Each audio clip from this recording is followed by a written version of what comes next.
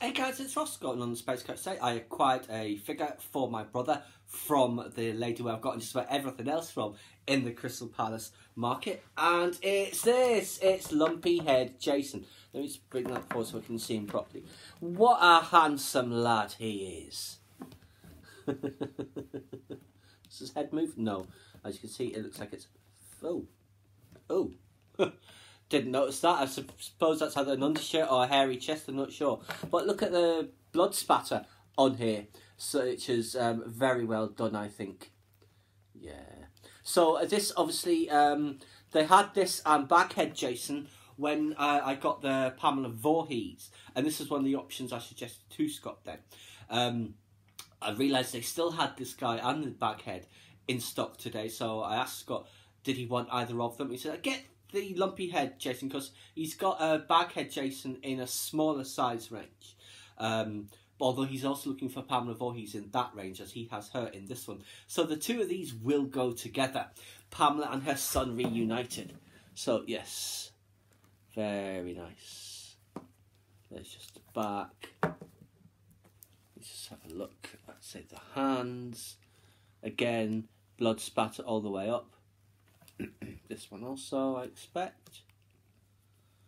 A bit more blood spatter on there. But yeah, it's very nicely detailed, the blood spatter. Yeah, it's hideous. Not as well. I don't find this as hideous or as terrifying as the Pamela Voorhees, which was just horrific. Yeah, Scott will be pleased to add this to his collection, no doubt.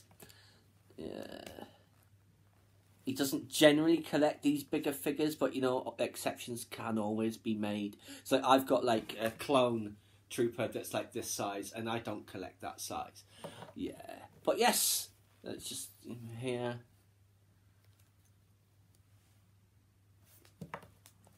I'll just sort of bring him closer. So, yeah, not bad at all. Is that a little smiley face, or is it just a button? I think it's just a button, although it does look a bit like a smiley face to me anyway.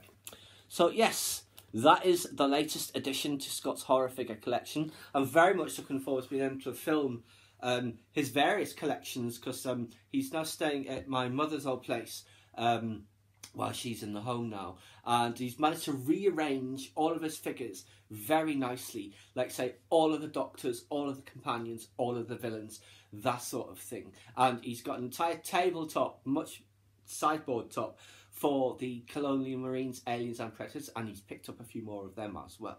But yes, there you go, guys. For now, that is just Lumpy-head Jason, who will be making the journey north to Sunderland at some point to reunite with his mother and probably murder her, I expect. What do you think, guys? Have you seen this figure around or in any other sizes? Let me know what you think.